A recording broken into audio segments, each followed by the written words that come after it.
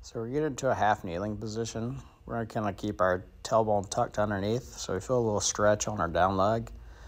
We're going to pull across our body, leading with the shoulder blade and finishing with our hand beside our hip. Making sure it doesn't go way far behind our body. Should feel the back of the arm and the tricep and then the back of the shoulder blade. We're going to pull down. As we come up and across, move through your rib cage to feel a turn. So we just want to feel the body rotate towards and away, feeling the back side of the shoulder blade and the arm work well.